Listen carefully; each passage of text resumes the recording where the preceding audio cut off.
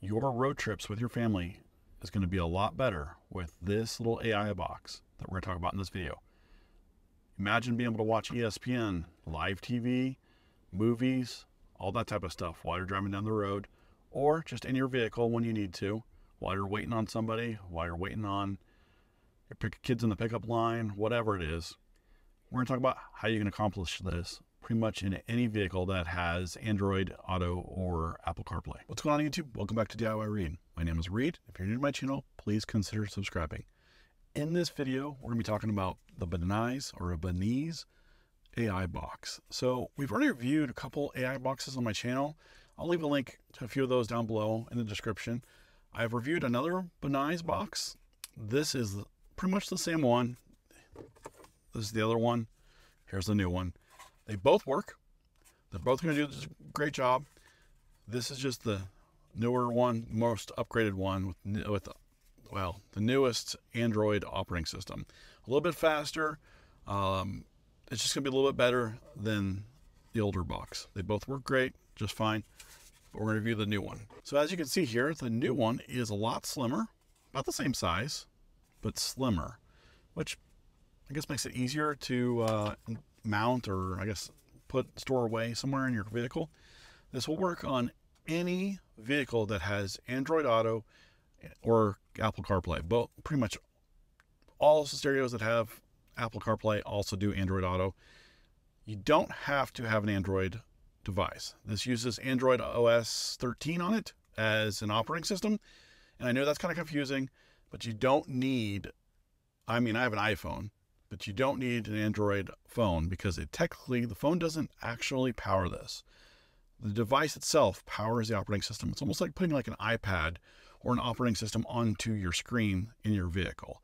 So what this is going to do is it's going to connect via USB into your vehicle, just like you would wire up your phone, so that way you can get the Android Auto or wireless CarPlay, or not wireless CarPlay, but CarPlay. It will work on wireless CarPlay, Android Auto systems because my truck has wireless CarPlay and Android Auto. It just plugs in. It doesn't work wirelessly. But in the box, you're going to get this small little guide. Basically, it's going to tell you, it's going to give you a link to do everything like the warranty and get technical support if you need to. You're also going to get a package of USB, I think it's USB-A to USB-C power cable, and a USB-C to USB-C. Depending on what your vehicle uses. Mine uses USB-A, and then the device box uses USB-C to power it. And you'll also notice this, as well as the old one, allows you to put an SD card in it for extra storage, as well as it has a SIM card slot. So you can add this to your phone plan you can have its own phone number, its own text number, and you can get internet through this. If you don't add an SD card, or not an SD card, but a SIM card to this for the phone system, you can use your phone, or you can use an actual mobile hotspot, so that way you can get internet to this device. Before we get into plugging this in my truck and showing you around on how this works, I wanted to mention that the price of this is, right now, I think it's $189 on Amazon. Seems kind of pricey, right? But most of the devices are about that price range. And honestly, I mean, how priceless is it to be able to watch your TV shows or watch a movie, have your family watch a movie while you're driving down the road, going on a trip, or while you're waiting in line to pick up your kids, or whatever it is. What's the price on that to watch in your vehicle if you need to? Obviously, I don't condone driving while you're being the person driving while you're watching the movie or TV and all that type of stuff. I don't condone that. Don't do that. It's very unsafe, obviously, for obvious reasons.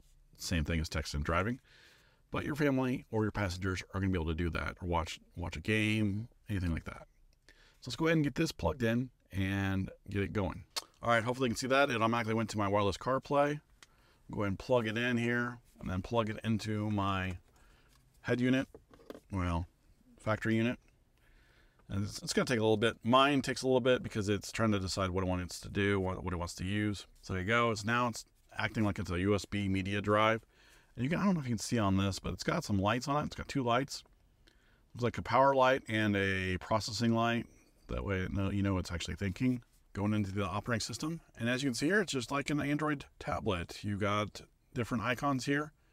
It's going to do a taskbar here.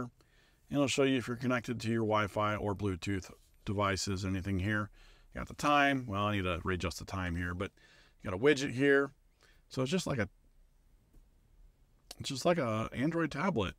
It's still booting up right now too, but you got all your apps here that you want. I got Disney Plus, Hulu, Netflix. I have VLC, so that way I can play movies on my SD card. We got Plex. I can stream from my Xfinity,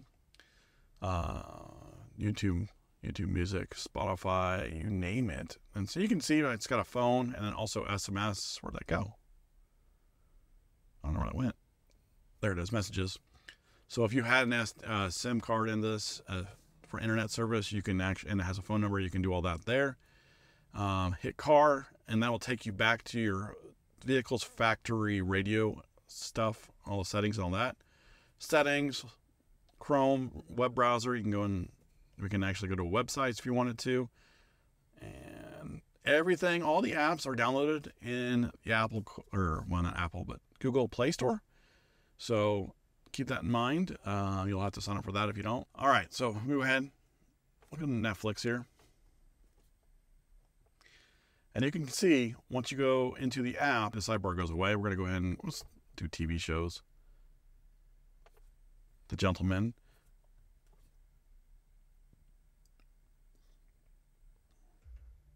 So you kind of, this will all go away.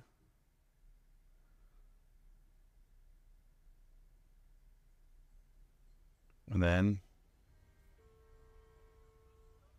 you got your TV show. Now say I want to go back. Say I'm done with this. I'm going to go back. There's a dot at the very top and it allows you to get some more options. I'm going to go back. Then I can go to wherever I want to go. Maybe I want to go to movies. Or maybe I want to go all the way back to home. I can go back to home. There, I'm back to home screen. Now I can go to Plex, whatever I want to do. Now I'm good to go. Again, you don't have to have Android phone for this to all to work. I can't stress that enough. I know a lot of questions I get on other videos. I have an iPhone. Will this still work? It doesn't matter. The actual device is what matters, and the device has the operating system on it. And the cool thing is, once you have it, I can set up, I already have wireless CarPlay on this in this truck, but if you don't have wireless CarPlay or wireless Android Auto, this will allow you to have wireless CarPlay and Android Auto, so you can connect your phone wirelessly to that instead of plugging it in, which is kind of cool. You leave that plugged in, and it automatically detects your vehicle or your phone, and it'll automatically get that up there and running if you want to. It's up to you. I just personally use my head unit for that, and then if anytime I want to watch a movie or family wants to do whatever they want, watch a movie, TV show, whatever, we plug this in and off we're going to watching that. The device, again, the Binize, this is the Android 13 unit.